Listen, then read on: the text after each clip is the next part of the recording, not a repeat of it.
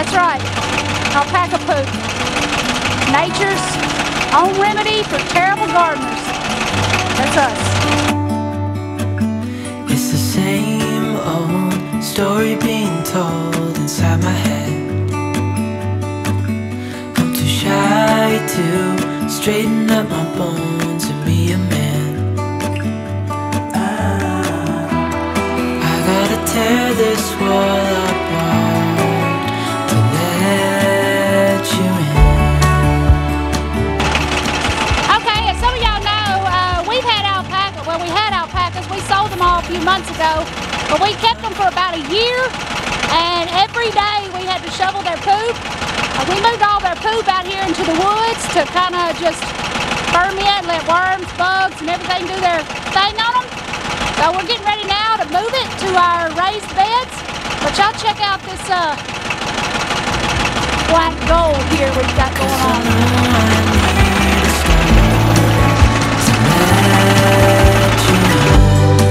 When it's over, I will see what I've done. Let it go too soon. Oh, I'll be stronger if you just step right in. 'Cause I need a start to let you. Okay, so what we have going on here is 5 raised beds that we're doing the hugelkulture method. We didn't start these until probably not even a year ago. I think we started on March of last year. And where I'm standing as well was also fully wooded with trees. So once we cut all the trees down, we decided to build these beds right here. And I can't stop thinking about what you said. I gotta tear my wall apart.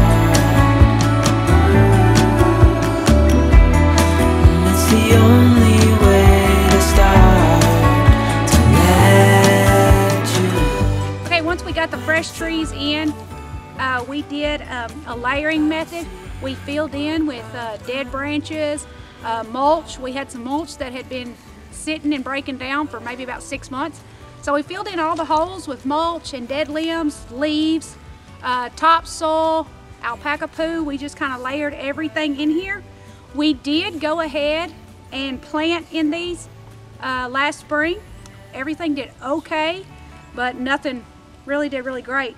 But after the beds sit, we came out this fall and the level in them had dropped significantly, which to us that means that it's actually doing what it's supposed to, and the wood underneath is breaking down so that it holds in moisture. So what we did today, we came in and we have put alpaca poop in all the beds. Once we have rain coming in, so we're hoping the alpaca poop will actually sink down some. And then we will bring probably more topsoil in. The big issue that we ran into last year, because everything was so green and so fresh, we had a tough time keeping the beds themselves moist. That was a big issue we ran into with growing in these beds last year. So I think what I'm gonna do is I have a bunch of newspapers at work, and I think I'm gonna shred them and put them in all of these beds as well to hopefully over this spring and summer to hold in some moisture.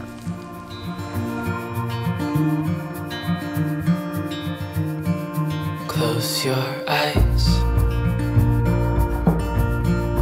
get some rest.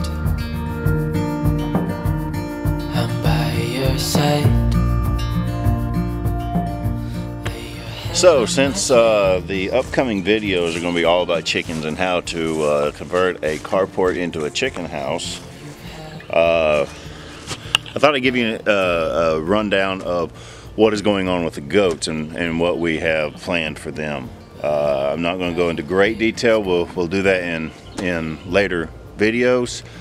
But to give you a quick rundown, back here we're going to cut this fence and open it up. We've got about 1.5 acres of woods that we have fenced off for the electric fence. And so we're going to have kind of a combination of a grazing area and a wooded area. One day we hope that this is all pasture as well, but Until then, it gives the goats plenty of things to do, bark to peel, and just do some complete deforestation. It's time to go check the electric fence, so I'll take you along with me. Make sure after all this rain and wind, we don't have limbs down on the fence, and I'll kind of give you a rundown on what's going on with that. All right, I'm going to try and give you some perspective here. Right over there is where I was. All that greenery over there is the pasture I was just talking to you in. You can see the camper, the white camper on the left, the current goat house, and then behind that is the new carport that we just had installed. So if you see where that carport or their barn, I need to start calling it their barn is at, and then the green pasture, here's the woods that we were talking about. We're gonna be okay.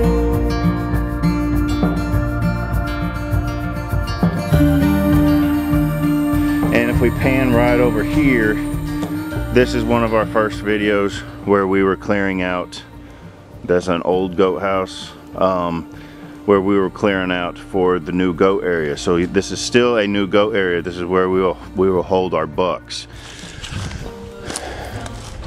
That's gonna be a long walk. I'll probably end up fast forwarding a lot of this, so you don't have to listen to everything that I'm saying, because I tend to ramble. But anyway, this 4-strand electric fence has done really well for us. We haven't had one single case of them escaping. Fall down, it's gonna be okay. The sun could go out, we're gonna be okay. Okay, all the way down this road, we cut this road about 5 years ago. We thought we were going to build a house back here. Long story short, we didn't. So we're using this road as our boundary line for one of these, for this area. Like I said, it's about 1.5 acres. He goes on down quite a ways. We'll keep walking, but I wanted to show you this, the difference between what happens when a goat has been introduced to an area, and on the other side of the road when a goat has not been introduced to an area. It's just, it's totally different. They peel the bark, they kill out all the weak tree. We've been doing this in many areas on our property for 3 or 4 years, and the results are always the same. It's almost devastation. They do such a good job. If you intend to make an area clear and it's thick, I don't have any before pictures, but I can assure you that this side looked just like this.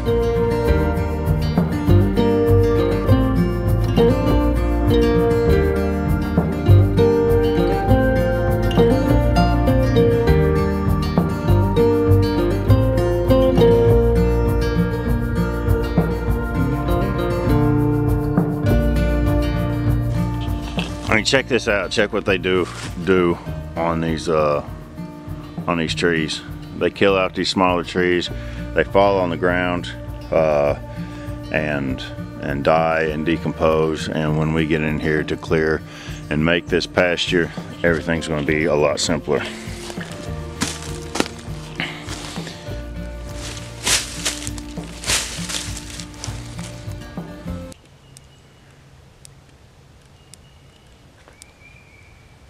You hear that?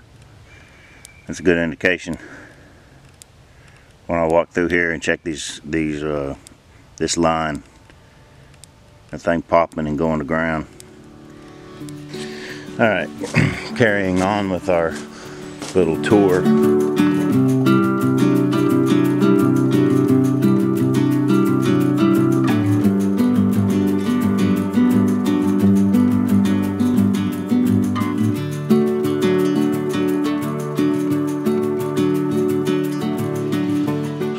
That's the idea. That's about as far as our electric fence goes. It goes down a little ways further. You can see part of the pasture there still that we're circling back around to. But anyway, that's the plan for the goats. They're going to have this 1.5 acres. They're going to have That other 1/3 acre of a pasture, they're going to get their new goat barn. We're going to separate the girls from the boys. The boys will have their own area. We'll use one of those cattle panel buildings, sheds, shelters for the boys until we can get the time to build something more permanent. But that's the plan for the goats right now.